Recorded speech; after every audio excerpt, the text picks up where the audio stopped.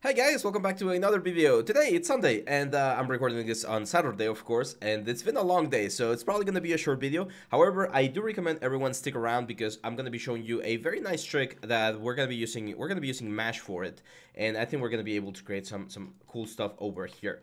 So this is the Lighthouse. It's been a long time, right? A couple of weeks since we last saw it, and I wanted to do like this upper part right here, like this guys right here, but I want to show you a method that I think will work. I actually haven't tried it, but hopefully it will work. And yeah, so let's see how it goes. So the first thing is we need our planks, and I can't remember where my planks were. So I do remember we combine everything to export it. There we go. So we have one plank right there. So I'm gonna Control D this plank, and this has to happen in the origin because Mesh will do pretty much everything in the origin. So I'm gonna go here to create. I'm gonna go into locator, and that locator will be right on the origin. I'm gonna grab the plank, or actually I'm gonna grab the locator and then the plank, and I'm gonna do something that we do in the rigging class. I'm gonna do a constraint, parent constraint. So now the plank is right where it's right on the origin, which is where I want it to be. Perfect. So let's delete the constraint. There we go. So we can delete that constraint, and we should only have our plank right there. Let's rotate this 90 degrees. Perfect. And another thing that we need to bring all the way down there are these things right here, which are like the wooden platforms. So again, I'm gonna duplicate one of these guys. So Control D. And in this case, since their transformations are not frozen, I should be able to just like bring them there, and that's it. So I'm gonna grab this guy, and let's isolate them so that we can work with them right here. So I know that my plank right here has to occupy this space right here. So I'm gonna probably scale this up. And here's where we're gonna use Mesh, because what I wanna create is I wanna create a nice like roundabout going around here, and just like have the nice distribution in a random way, right? So we're gonna be using some random instance nodes. So I'm gonna go into Mesh, and we're gonna create a Mesh instance, Mesh network. Of course, we're not gonna be seeing it, so let's grab this Mesh repro and the P cylinder, which are the ones that we're gonna be using. There we go. And you can see that our Mesh are right there. So we're gonna go into the Mesh network, Mesh distribute. Let's go into the repro Mesh. There we go. And we're gonna change this to radial, of course. Now, as you can see, the axis right now is XY. We need to change that to CX. So it's on C right there. I'm going to grab the original wood small, and I'm actually going to rotate this another like 90 degrees over here. And that should make sure that the planks are now, as you can see, like perfectly laid out. Let's go back to the distribute, and let's play around with some of the attributes so that we can get this thing to work the way we want. So we're probably going to need a couple more. There you go. And we're going to start increasing the radius here. Let's see, where are they? Okay. Another thing we can do is I can actually go to the wood right here, the initial element. And one of the problems that's happening right now is that a Mesh will take the pivot point of our element as the basis. So what I'm gonna do is I'm gonna go back to the wood small, this one right here, and I am gonna go into its components, vertices, and I'm gonna move the components out. See that? So when I move this out, when I offset this thing, you can see that my things over there are creating this very nice circular motion. So let's just really push it right there. And there we go. So that's like the distance, the offset that I need to have in order for this to work. Let's go back here. I don't think we need this guy anymore, so I'm just going to hide it for just 1 second. And let's play around here with the repro mesh again. Whoop, there, distribute. And I don't want to do any offset, so everything is going to be on the same file. So I really like. I thought that this was going to work, and as you can see, it's working like quite nicely. And I really like this thing rather than doing like a deformer, because deformers usually deform the inside part of the object. So you're going to have like this sort of like triangular looking shape, which by the way we can do if we go back to the original mesh and we just like extrude this thing out. See that? We just scale this thing, and now we're going to fan this out, and they're more like steps. So let's make them like a little bit smaller. And yeah, in a very fast way, we can create all of these things. Now, unfortunately, we don't have the ability to switch around like the texture. So this is where we're going to be using probably like another tileable texture to generate like a random or another kind of randomness, right? But yeah, like this is working, I think, quite nicely. Let's see the radius here. Yeah, full radius. I think we're going to go to like 24 or even 25. The offset is cool. Like if we wanted to do like a spiral, this offset could work like really well. Look at this. If you want to do like a spiral staircase, there we go. That's it. Like that's all we need to do. In this case, I don't want anything here. Now I do want to have a little bit of variation here and there. I think we're gonna bring the there's something there that's gave me like a weird result. Oh, there we go. So I'm gonna go here and I'm gonna add another node, and let's add a random node. So if we go again to the random node, here's where things get fun, because now we can play around with the positions on X and Y, for instance, a little bit on C even, and we're gonna be creating this very nice, like, interesting looking element. We can change the scales as well. Let's do a uniform scale. It's probably gonna be like super small, like 0.02. Like a scale on Y, 0.02 as well. Let's do 0.02. Maybe a little bit more in a couple of them. Oh no, but because it's uniform scale, right? So yeah, I mean, we can get rid of this one and then like scale them differently on like the thickness, the elements, and that's gonna create a couple of other like different overlaps.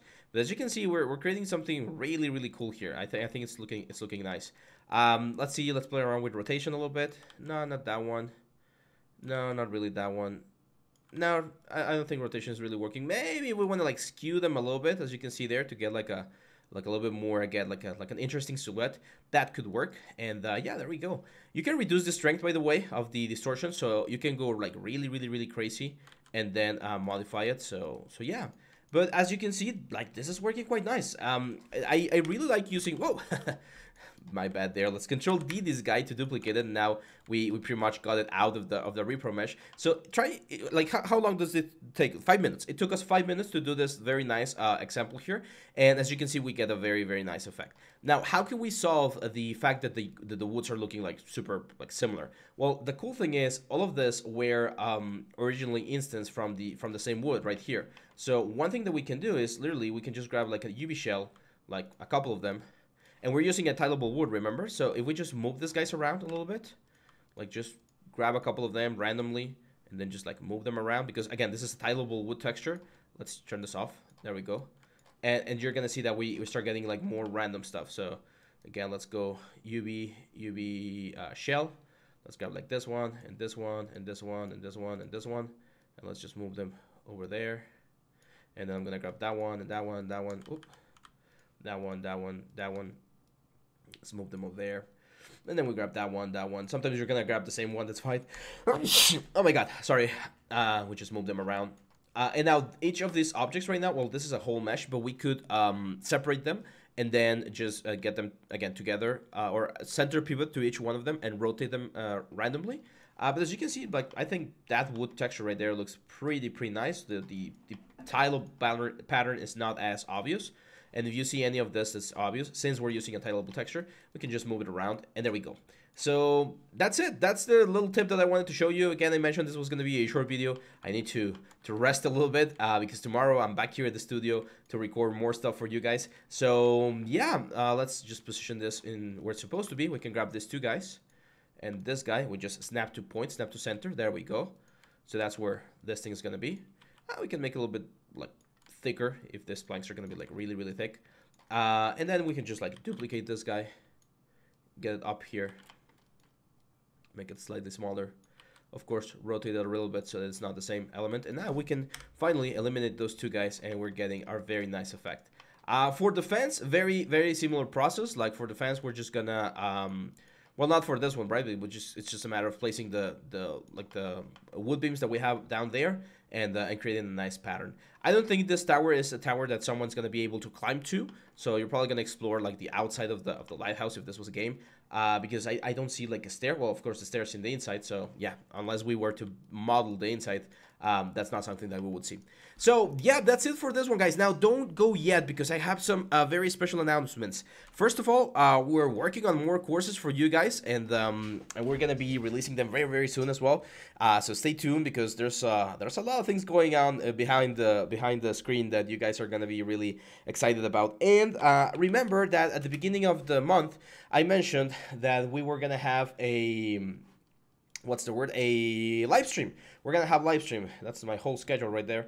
So we're gonna have our live stream on the final week of January, which is this upcoming week, and it's gonna be on the 26th. Okay, so Wednesday 26th, that's what our live stream will be, and we will do it for India time. Okay, so we will be doing it late at let me think. Okay, it's gonna air My bad. Okay, so Alejandro is now going to be uploading Tuesday and Thursdays, as I mentioned. So we want to do it here on the Wednesday. However, if we do it on Wednesday, that means that I have to do it on Tuesday night, right? So Tuesday night so that you guys can be online here. Okay, yes, we're going to do it, but it's going to be a little bit earlier than usual because otherwise I'm going to be screwing my sleeping schedule and it's going to be really difficult for me. So it's going to be at 11 p.m. Mexico time. It's going to be about an hour. So that's going to be for you guys in India. It's probably going to be